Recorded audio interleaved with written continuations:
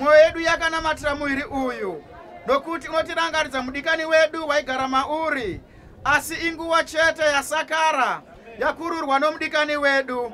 Naizvozvo tinouremekedza nokuda kwechirangaridzo chomwe wedu. Zvino tinouremekedza kwawakabva tichitarira nokutenda kwekushongedza kwomuviri wakawakwa uri muna Kristu.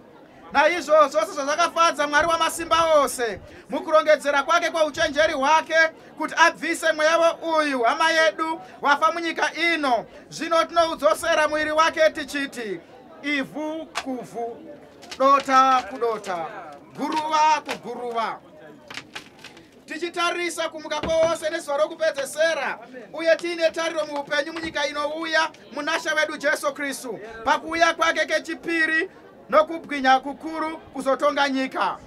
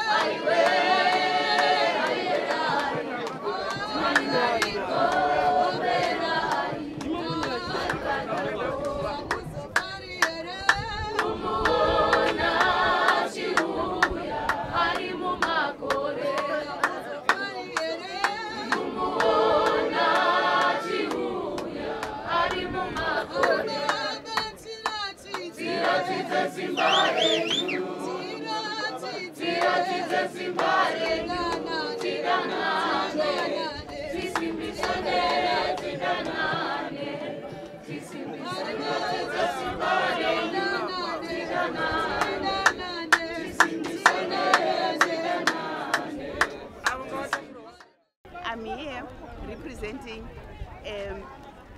the Department of Disability Affairs in government. The passing on of Terry G is a great loss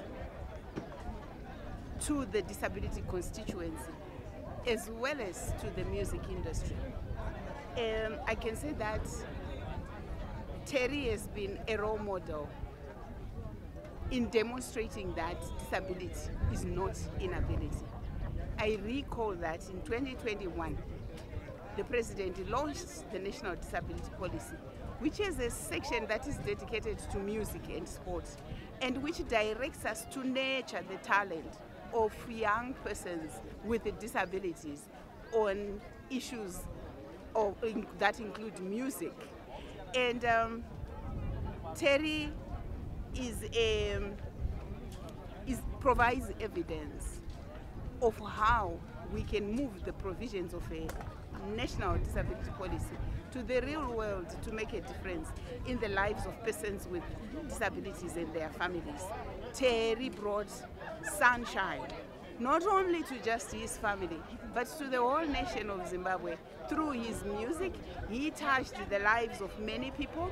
We have been working with the African Union Disability Chapter on a program that is going beyond Zimbabwe to all the SADC countries, where our plans have been to go along with Terry to demonstrate the talent that we have in Zimbabwe, the musical talent among persons with disabilities.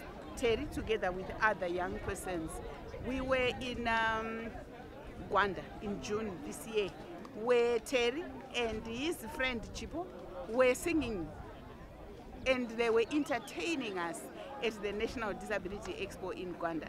And Terry will always be remembered for his calmness, for his hard work, for his commitment to serve. And I would like to say, Terry, may your dear soul rest in peace, and sincere condolences to Terry's family. My name is Nyasha Nau.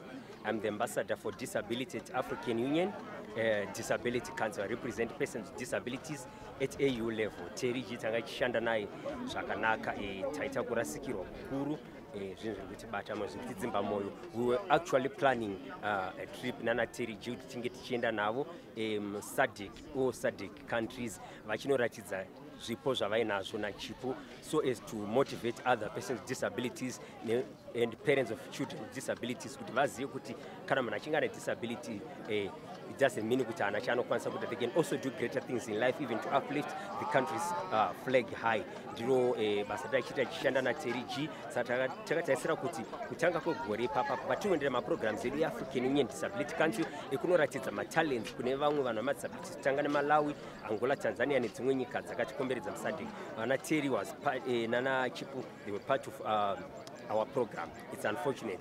Isusu wose organizations, African Union Disability Council, we are trying to uplift vanama talents, akasiyana siyana vanama disabilities, to expose their talents to the outside world. Kuti vange vachizikanwa nyika even a perspective yakanaka yekuziva kuti vanama disabilities they can also live a normal life once they are empowered. Chavanongoda chiri nyaya empowerment.